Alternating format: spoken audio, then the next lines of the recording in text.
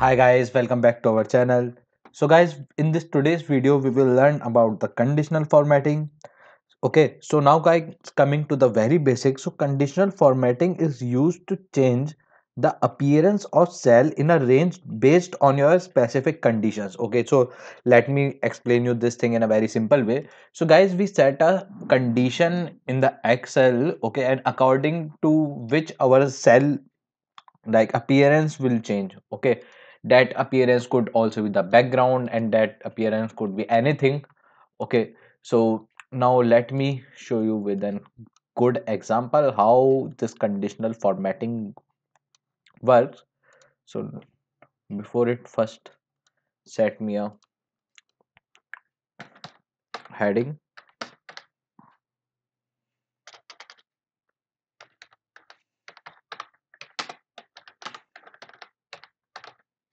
Okay,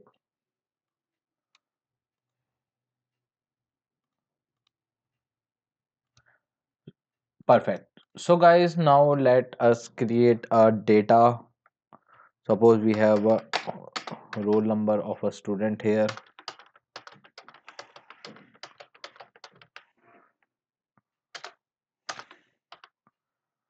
Okay, and we have marks of the student in the suppose CT1. We have,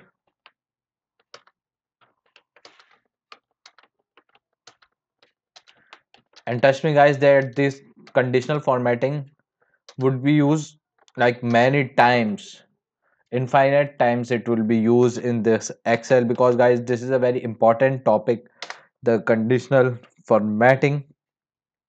Okay, so let me complete this.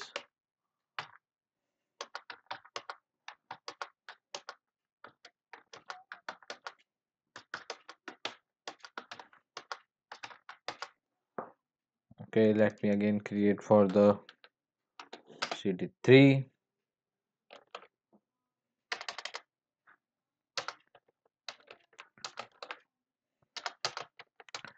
And guys, if there is still any issue, you can definitely ask me your query in the comment box or the chat box. Okay, I will try my best to resolve all your query. Okay, guys. So now what we will do, okay, I hope guys that till here there is no issue. So now what we will do, we will use a if formula here. Okay, so now let me start with the if. Okay, so we have to write now the logical test. Okay, so now logical test is a range. Okay, so for we want suppose the student to be highlighted who those marks are less than the 60. So what we will do, let I will select this cell. Okay, I hope that till here there is no issue. I have selected this cell. Okay, now I will select the this. Okay,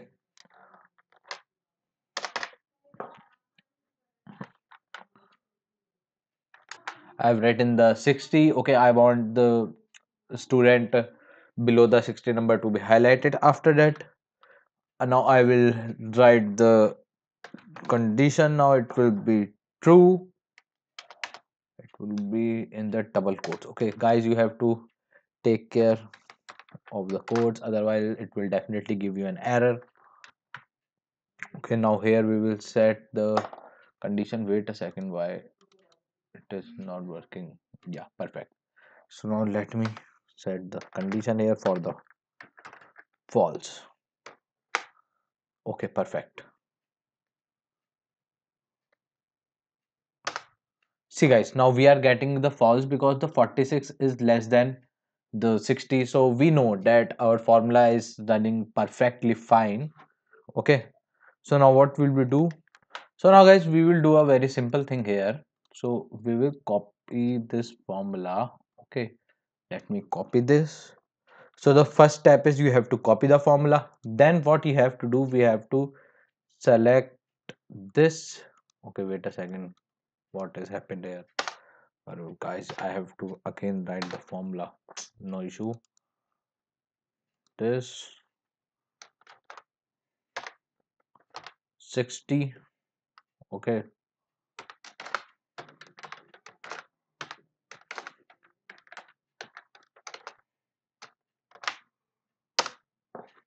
perfect.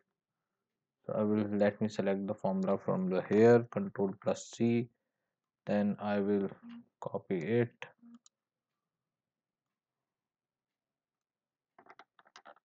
Now I will go to the conditional formatting. Wait a second. So now I have copied the formula. Now I will select all these cells. Now I will go to the conditional formatting. Okay, so now I have to here go to the new rule. Yeah, perfect. Okay, so now what I will do, I have to select this use formula to determine which cell to format. Then in this format, I will select the, wait a second, I will select the color.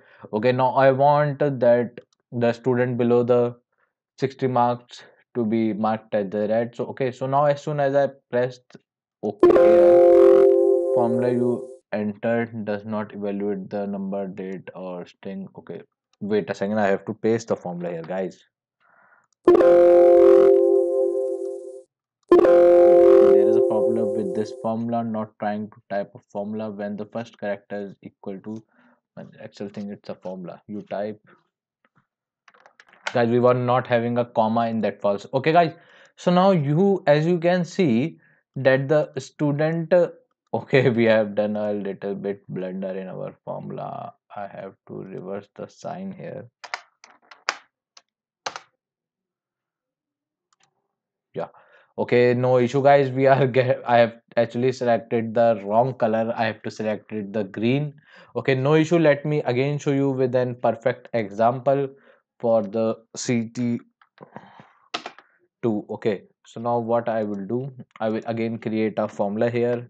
Okay, I will again use this if. Okay, then I will select this logical test.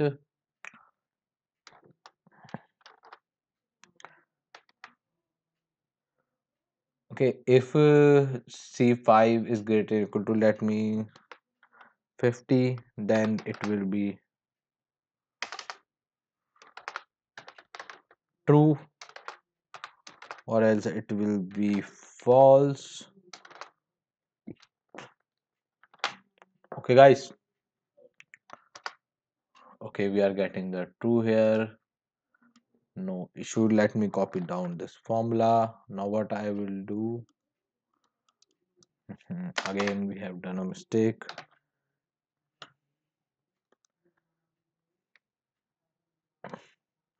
Let me do this operation on this C3. Okay, no issue. If C3 is greater than the 40, okay, then it will be true. Okay, and otherwise it will be false.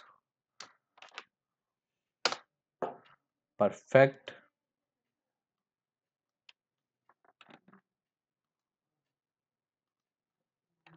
So now guys, I have copied the formula. Okay, so now I have to again select this cell. Now I have to go this again, conditional formatting, new rule. Then I have to select this again. I have to paste the formula here. Then I will select the colors. Okay, so now if I click the OK here, see guys. Okay, so now all the marks above the 40 are marked in the green. Okay, so now guys, as you can see, now it is very much easy for us to understand. Okay, and one more thing. So okay, wait a second, let me undo this. Okay, one more thing, if I change this 34 to the 50, so you will see guys, this is also turned to the green. Okay, and if I change this 67 to the 10, it will remove from the green. Okay guys, this thing is very much used in the like data analysis in the big company. Okay, let me again show you with a good example how you can do. So equal to, if you have to use if the logical text 55. Okay, 55 greater than to 50. Okay, perfect, it will be true or else false. Okay, So the formula is working very much properly.